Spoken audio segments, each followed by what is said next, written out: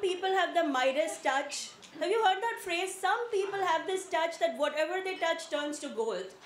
I have the opposite. No, it's like if I make a joke about anything, like, oh my God, you don't even know. Like, last year, before I filmed a comedy special, I made a joke about the Queen of England. The next day she died.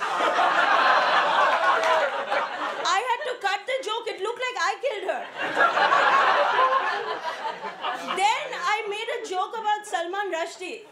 And he got attacked and stabbed with a pen in his eye. You remember he got attacked?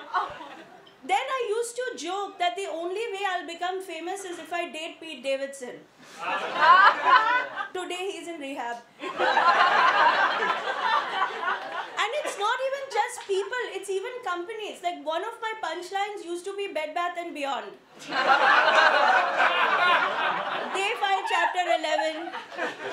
And I'm really not going to get into the details right now, but very sorry about the submarine.